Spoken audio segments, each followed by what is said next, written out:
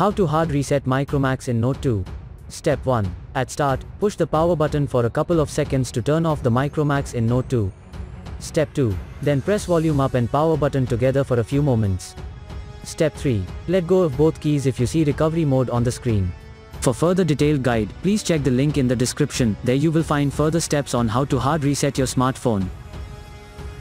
For further detailed guide, please check the link in the description. There you will find further steps on how to hard reset your smartphone.